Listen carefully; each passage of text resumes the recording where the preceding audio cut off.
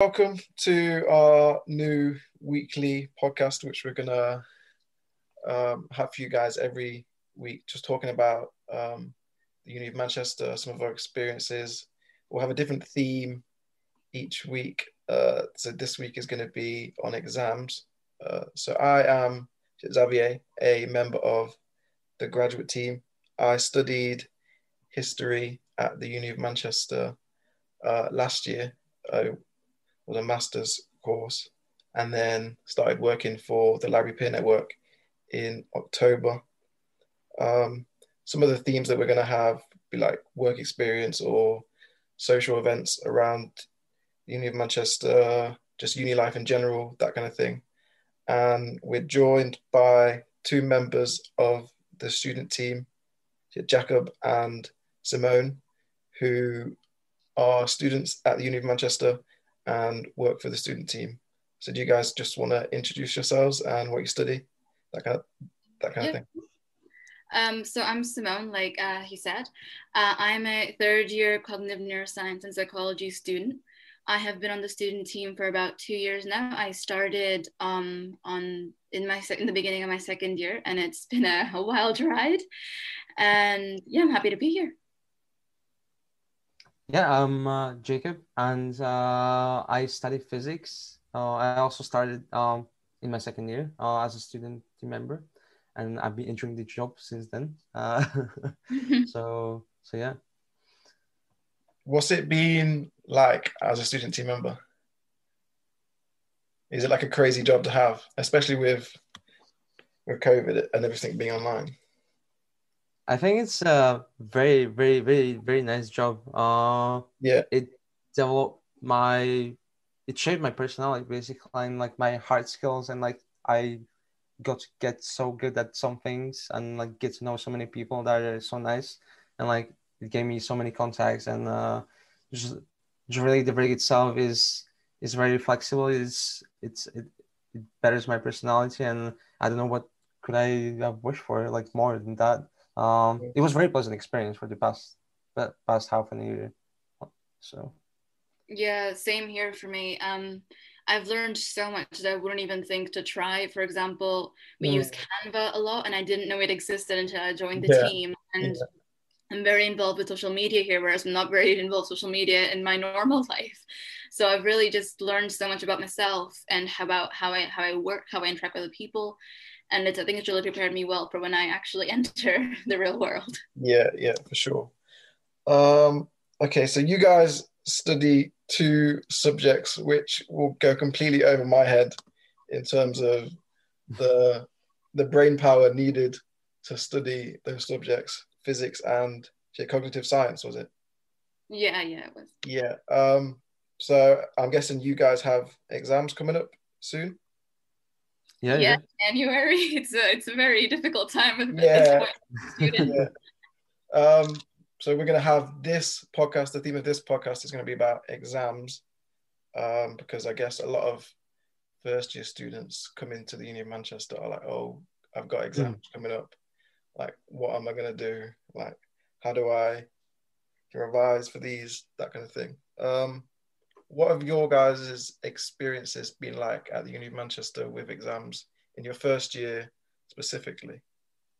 In my first year, it was mostly multiple choice exams, which was actually really nice because it was surprisingly easier than writing essays in second and third year, which I really appreciated. And it just allowed me to kind of get to know university a bit, get to know my own learning style a bit, because I didn't realize that I didn't really know how to study until I got here. I was like, I'm fine, this is okay. But then I got here and I'm like, oh, I really need to be working. And, it just took a lot of trial and error to get there, but I'm glad that I did. And in first year, it was just such a wild experience. And I think exams were a big part of that, and learning how to do university exams in a kind of lenient environment, if you can say that, was a much better experience than I think going head first. Yeah, for the physics, it's a bit different style. So we have usually like 4 to 6 exams, and I think in first year is around 5 without the labs. There is assessments for the labs, and there is some assessments for first years. There's like a leaflet we do. Usually there is no deadlines throughout the year in the later years. Okay. So really your final mark is the final exam. Maybe from the tutorials like few percent, but that really usually doesn't matter that much. We have very thorough exams, so we just solve problems like that. That's the nature of the exams. It can get quite stressful, mainly because there is so much content, and like the lecturers also do a very good job to prepare you, but there is just so much content that there is also like you should take some time off and stuff like that. So just relax a bit, because sometimes these ideas and concepts that you learn there need some thought and like maturity, and sometimes when you just keep things like flowing in your head, you just suddenly understand them, and that's really what you're striving for. So in exams you can remember them. So really problem solving is a very crucial thing to have on the exams. Yeah. So have either of you like picked up any tips or like changed the way that you prepare for exams in the last couple of years, just based on how it went at the start and kind of how you've improved?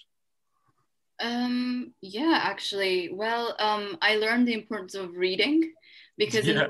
in one of my exams, I didn't read the textbook the day before. I was like, this is fine. I just need the lecture content. And I got there and all the content was from the reading. And surprisingly, I did okay, but I was just not, it was very stressed in the exam. So I've learned the importance of reading the hard way. And, now I pay special attention to that because at the end of the day, the extra questions in the exam, the extra marks do come from the reading, and just kind of tailoring my approach based on the subject and the kind of topic that I'm listening and what my expertise with what I'm studying basically just really helps now. Yeah. So regarding learning for the exams, there is a lot of change. There's a lot of change that was brought to me while joining university. Even I can remember in high school it was with different type of assessments. It was more like a memorization of things, but at the university it's more about like the problem solving and stuff. Yeah. I would say really reading the questions and what really going in depth with in the reading of the question. So for example, prove and show are two different things, for example, and usually first just get confused a lot on the reading of the questions. I think this is the thing that should get a lot of attention, and really like just show like just understand the question can like solve half your troubles, because we usually think we should do way more than the question is really asking. And like even the marking of the question shows like roughly what kind of amount of rate we should put in.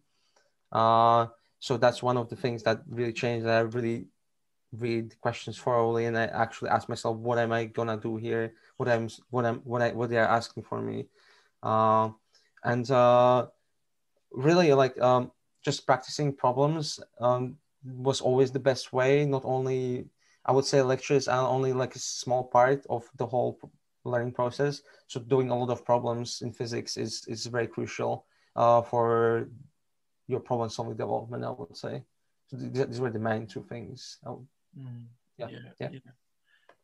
I guess for me as a history student, I didn't have any exams last year, first of all, because my master's was just assignments. But going way back to when I was an undergrad student, I guess for history exams, what worked for me? I guess what worked for me the best, or like what I learned over the years, was because with history exams, you kind of have kind of set questions that you need to revise all of the information about.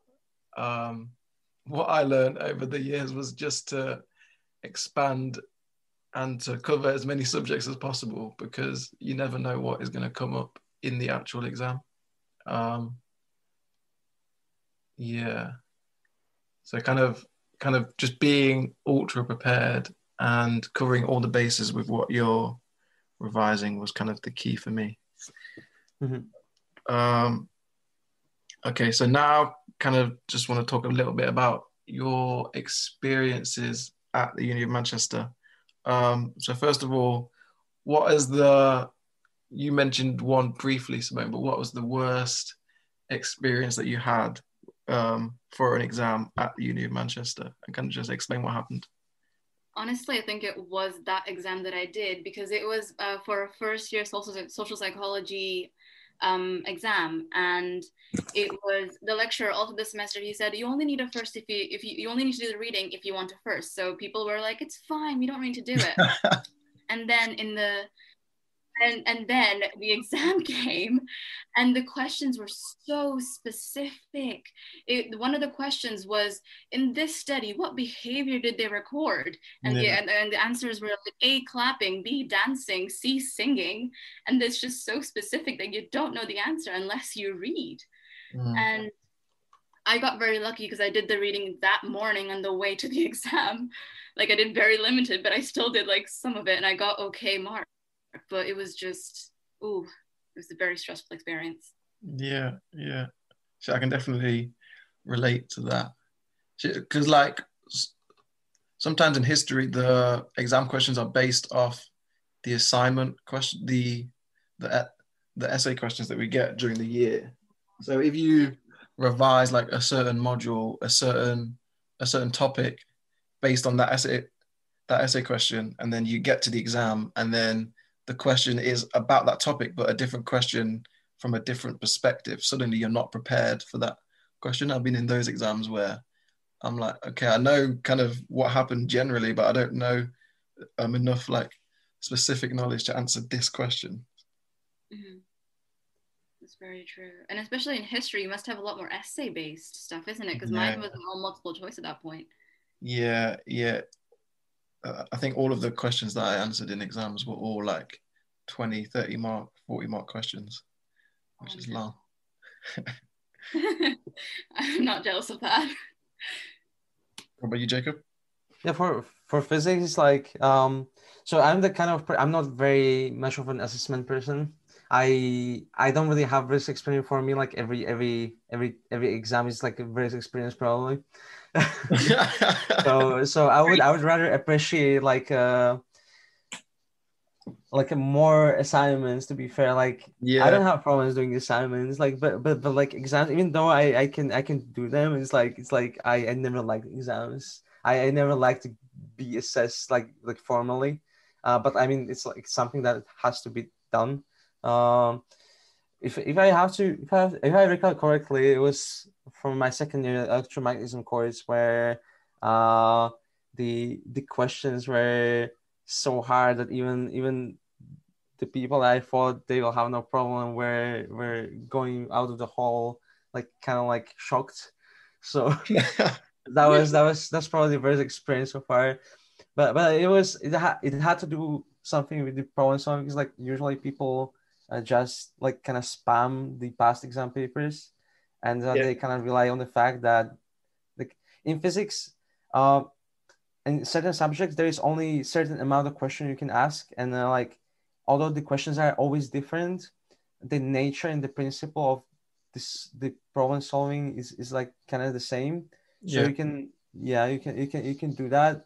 Not like it's not like a common, but there is question like that. And so some people there is people that rely on that fact, and if there is a professor who says, okay, I'm just gonna turn this exam around, then then you'll get something like we got last year. So I think I definitely agree that I prefer assignments. I feel like you just get the time to like make sure that you're doing the right job, as opposed to like under pressure having to react to questions that you didn't prepare for properly. Oh no, I can't relate to that. I would say I like assignments, but I prefer exams because really? I do surprisingly well under pressure. It's a very weird thing about me. I'm just like, I love the pressure. I just kind of just get it out, get it done, and it just somehow always worked out for me. But I do agree that assignments do give you more time. But I think the kind of preparing element is really important to me because I like to plan ahead. I like to be ready. Yeah, And that's in that way, definitely key. yeah, doing like past papers and stuff, I feel like I'm always ready for what's coming ahead, which is really important to me. And in that Yeah, way, assignments are not as directed toward me as I would like them to be. yeah. I guess when it came to exams for me, I was always like a hope for the best. Kind of, let's just hope I get all of the questions that are perfect for me, and then I'll be fine. And then when it gets to the exam and the questions aren't there that I want, I'm like, oh, what am I supposed to do? Oh yeah. Oh no. I could never do that. I always need to know like exactly what I need to do, what's my weakness and my strength. I need to know everything. It's just a very me thing to do. Yeah. Okay, so we're gonna just finish up by pointing all of our students to some of the resources that we've done. So in the academic support channel, there is a link to the Medium page, which has exam tips from all of our student team members, just talking about what works for them with different themes. So talking about how to relax, how to structure your revision, that kind of thing. We're gonna release this probably tomorrow on Wednesday, and also all of our student team members and graduate team members are all available to contact at all times. If you go to the welcome channel and go to contact us, all of the details and subjects that people study will be available. And if you see someone that studies the same subject as you or a subject that is similar to yours, then feel more than free to message anyone asking for support. So will you guys be available if someone from physics or a cognitive science student messages you? Will you guys be willing to help? Of course. Yeah, we've all been there, honestly. Yeah. Yeah, I'm ready to help like anytime. If it's midnight, please email me. Like, actually, like even my passes. So I'm also in the pass. I'm also pass leader, and I don't have a problem anytime. Like if it's like early morning and like very late, because I usually do both, early mornings and late evenings. So I always find like 5 minutes to like respond. If it's like a longer query, then obviously I like to think about it. But usually people ask like more simple questions that I can answer at the moment. So yeah, I'm down to help to anybody who needs help with that. So yeah. Help procrastinate, please. I think especially for first year students at the moment with COVID and not being able to like go in and speak to a lecturer or like speak to someone on their course directly, like having someone that they know studies a subject similar to them would be like really helpful. Okay, so thank you, Simone and Jacob, for joining me on the first of hopefully many podcasts, just talking about life at the Uni of Manchester, exams, that kind of thing. Thank you, guys. Yeah, thank you, sir. My pleasure.